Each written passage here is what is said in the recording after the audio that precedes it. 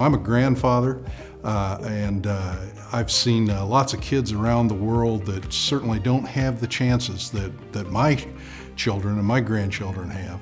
And I think every kid deserves a chance, and that begins with proper nutrition to give them the opportunity to grow up healthy and to have a positive contribution to their community. So the reason it's important for the U.S. and China to work together as it relates to food security is because we are one of the most productive agricultural entities in the world. The reason, as a soybean farmer, the reason that it's important that we have a relationship with China is when I look out my shop window, I see 6 out of every 10 rows are going into an export market. And about 40% of those rows are going to China. You know, as I said earlier, they have 20% of the world's population, and they can't grow all the food that they need.